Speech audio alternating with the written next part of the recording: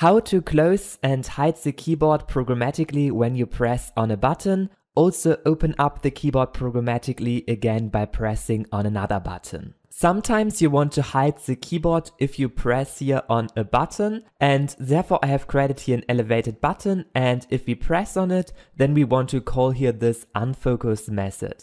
And that's it. If I now click here on this hide button, it will then unfocus our text field that had before the focus. So all in all, you hide with this Unfocus method the keyboard, and you also lose the focus of your text field. However, maybe you don't want to hide the focus of the text field when the keyboard is closed, and therefore you have here this other method where you then call here this text input hide. So let's try it again out. You see that our text field has the focus, and if I click on this hide button, our text field has still the focus. However, our keyboard is also disappeared. Next, we want to click on the show button to open up our keyboard programmatically and to give here this text field the focus.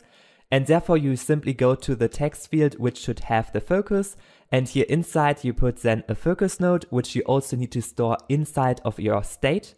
And secondly, you need to go to the dispose method, and here you need to clean your focus node again up in case this widget is not used anymore. And now you can use this focus node which is attached to our text field, and therefore you simply go here to this show button, and if we press on this button, then we simply want to call our focus node and we want to request the focus of our text field. Let's try it out. I click on the show button and you see our text field gets the focus. So now we have learned how to hide the keyboard programmatically and also how to show the keyboard programmatically. You also have a third option to show here this keyboard automatically and also to give our text field the focus, and therefore you go to your text field and here inside you have this autofocus property which you need to set to true.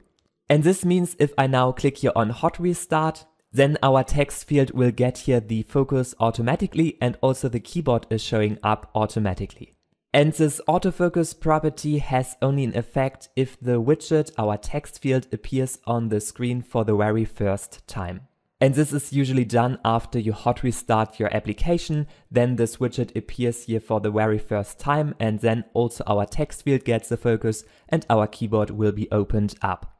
If you like this video, make sure to subscribe to my YouTube channel.